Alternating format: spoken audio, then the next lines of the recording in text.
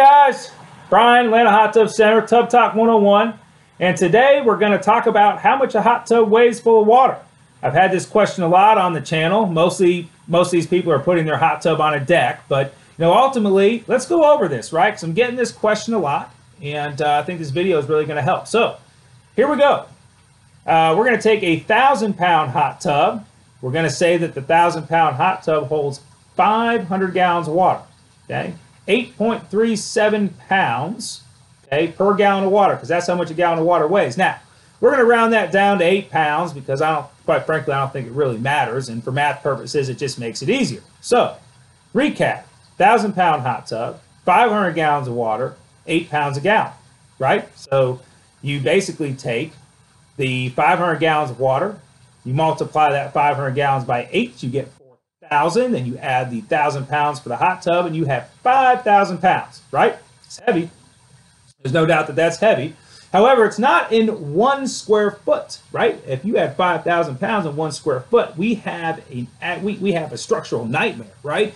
But being that it's spread out, that weight is spread out over a span, right, is not as heavy as you may think. So let's take 7'5" by 7'5", and let's take 5,000 pounds. And if we do the math, you're going to come up to roughly, okay, about 125 pounds per square foot. Okay, 125 pounds per square foot. Now, that doesn't mean you take it lightly. You still need to reinforce your deck. You don't want your deck to cope, right? You don't want it to warp. That could be costly. Especially repairs once that happens. And I've seen that before. So you don't want to do that. You don't want to take any shortcuts, right? You want to make sure that the band, right? You got band around your deck, right? That's the outside frame of the deck. You got your band goes outside and the band goes out the front. You want to make sure that back band, right? You want to make sure that that is lag bolted to the house, red-headed to the house. It is bolted to the foundation so it doesn't pull away from the house. Now, this is code. As a matter of fact, it's national code. However, just because it's national code doesn't mean that your contractor or your builder followed the code. Okay? But above all else, don't take my word for it, right? What you need to do is you need to call a structural engineer, and he needs to come out and he needs to sign off on it. We have someone here in Atlanta when somebody's putting a hot tub on a deck.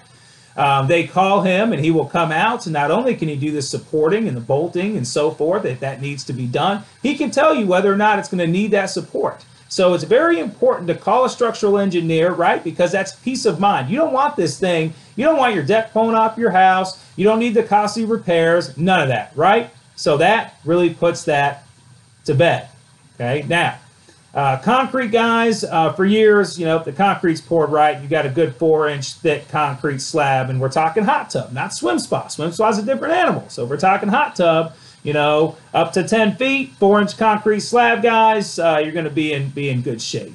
I haven't seen any issues there, but again, you want to get this done by a professional, somebody who knows what they're doing, because you don't want to deal with if they don't pour it right, and you get a crack in the concrete, and structural issues. So you just want to make sure that you spend the time to do it and do it right. There is something to be said for peace of mind, right? You pay a structural engineer to $300 to go out there and sign off on this, guys. That's worth its weight in gold. That's peace of mind that you're not going to have any issues. So anyway, this is Brian, Atlanta Hot Tub Center, Tub Talk 101, and how much a hot tub weighs full of water. Thank you.